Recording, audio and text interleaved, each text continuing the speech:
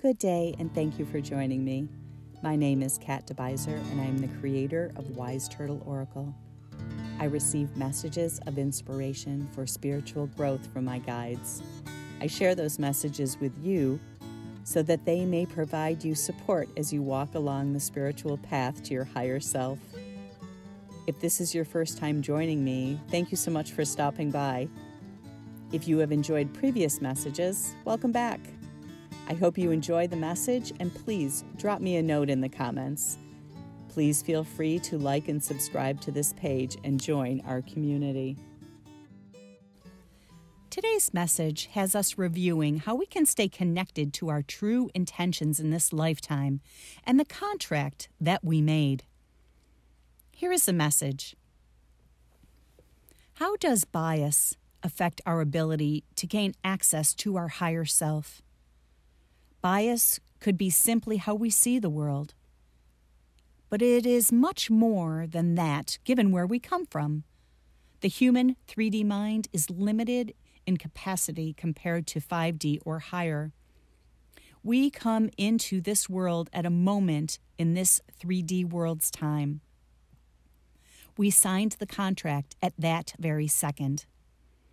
We have certain things that we agree to do that we need to work on in this incarnation. That contract unfolds as we live our 3D human lives. We bring with us all our past lives at the cellular level. But the 3D human mind loses its recollection as we move from infancy to school age.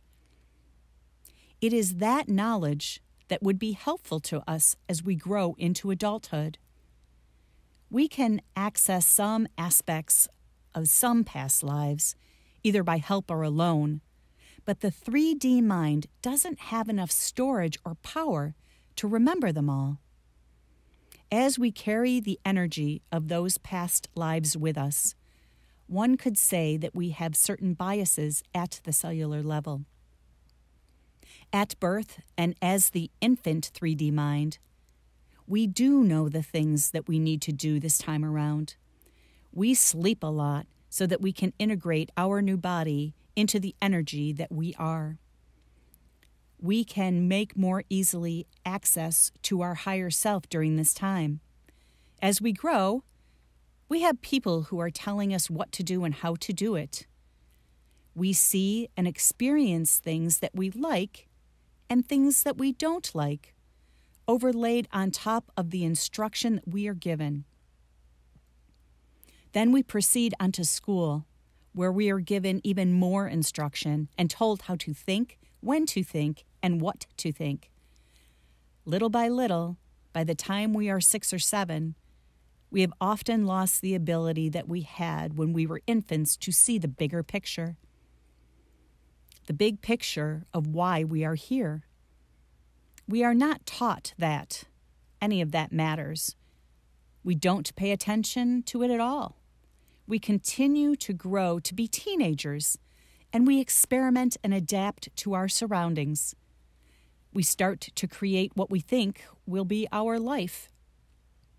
We begin to have more control over who our friends are, where we live, where we work, what we think, and where we go.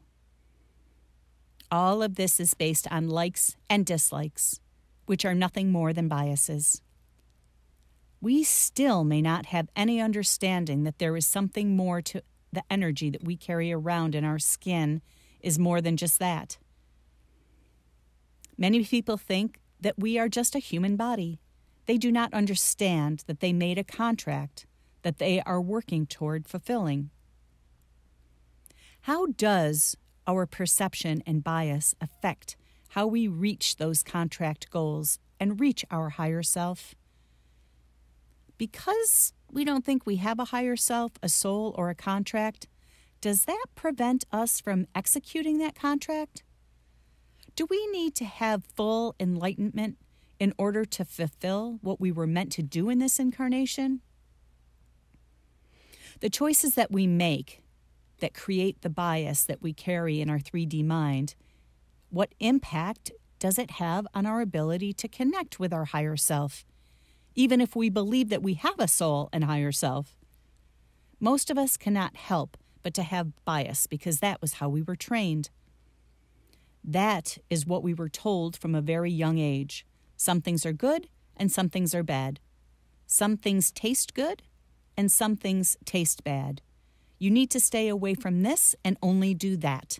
It is all so limiting. We continue to build on those biases every single day of our lives. Every single day, there are hundreds of opportunities to strengthen our biases. Bias can be ego in our 3D language. As a more enlightened being who is struggling with 3D limitations, how can we undo the trained biases that hold us back?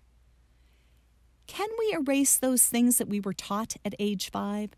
Do we even know what those are? At some level we do. As the infant with all the knowledge, we see how far we have strayed from the pure being we were. And how far we have strayed will have an impact on how long it takes us to get back there. How do we get back to that pure being that we were? The one that is so close to being connected to our higher self as you can possibly get in the physically incarnated body.